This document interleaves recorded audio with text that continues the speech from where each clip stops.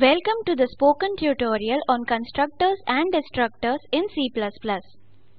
In this tutorial we will learn constructors, types of constructors, destructors. We will do this with the help of some examples. To record this tutorial I am using Ubuntu operating system version 11.10, G++ compiler version 4.6.1. Let us start with an introduction to constructors. A constructor is a member function. It has the same name as the class name. Constructors cannot return values.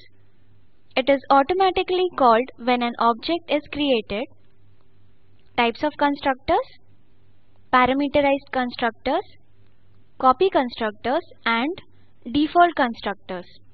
Let us move on to destructors. Destructors are used to deallocate memory.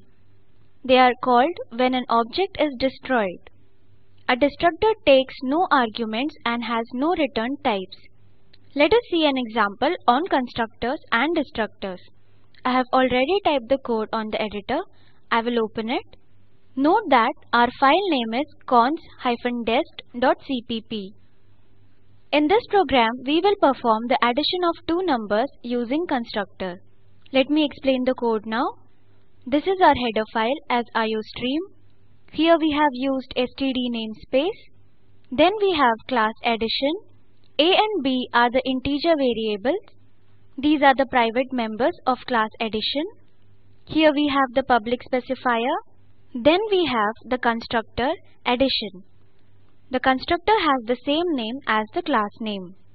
We have passed two arguments here. Now we have defined a destructor. For this we use a tilde sign followed by the destructor's name. This is a public function add. It returns sum of A and B. Here we access the constructor using the scope resolution operator. A and B are private members. To access the private members we use X and Y. Then we access the destructor. In this we print memory deallocation. This is our main function. Here we create an object obj of class addition. Then we pass two arguments as 3 and 4. 3 will be stored in X and 4 will be stored in Y. This means A's value is 3 and B's value is 4. The constructor that has arguments is called as parameterized constructor. Hence this one is the parameterized constructor. Here we call the function add using the object obj. And we print the sum. This is our return statement. Now let us execute the program. Open the terminal window by pressing Ctrl, Alt and T keys simultaneously on your keyboard. To compile type G++ space cons-dest.cpp space -o space cons. Press enter. Type /cons. Press enter. The output is displayed as sum is 7 and memory deallocation. Now let us see an example on default constructors. Come back to our program. I have already typed the code. Note that our file name is default.cpp.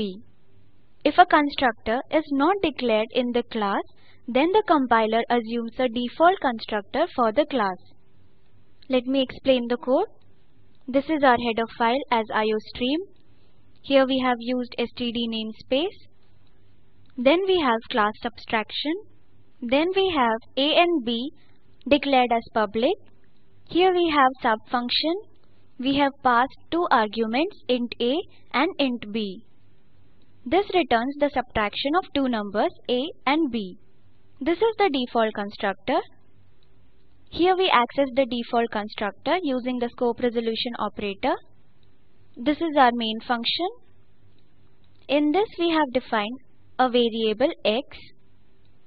Here we create an object S of class subtraction. Then we call the function sub using the object S and pass two arguments as 8 and 4. The result is stored in variable X. And here we print the difference. This is our return statement. Now let us execute the program. Come back to our terminal. Let us compile. Type g++ space default dot cpp space -o space def. Press enter. Type ./def. Press enter. The output is returned as difference is 4. Come back to our program. Here you can see that we have passed the arguments within the function. And in our previous example, we have passed the arguments within the object. And here we have passed the arguments using the object. Now let us go back to our slides. Let us summarize. In this tutorial we learned constructors, example addition, parameterized constructor, example addition obj 3, 4, destructors, example addition, default constructor, example subtraction. As an assignment, create a class named division, create a constructor for the class, and create a function divide which divides two given numbers. Watch the video available at the link shown below. It summarizes the spoken tutorial project. If you do not have good bandwidth, you can download and watch it. The Spoken Tutorial project team conducts workshops using spoken tutorials, gives certificates to those who pass an online test. For more details, please write to contact@spoken-tutorial.org. Spoken Tutorial project is a part of the Talk to a Teacher project.